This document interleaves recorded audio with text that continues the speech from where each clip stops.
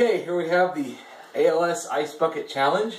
I was challenged by my wonderful little brother, Scott Burgard. Thanks, Chief. So, haven't had a whole lot of chance to figure out how to do it, so I did my best to put together something. So, I'm going to give it a shot here. Of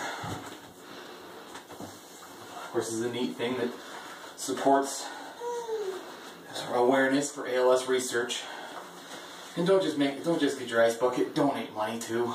Make it worth something. Okay, here we go. Alright.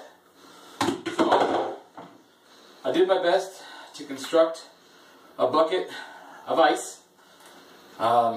Looks pretty good to me. I'm not sure what the hell I'm supposed to do with it now, but ice bucket challenge complete.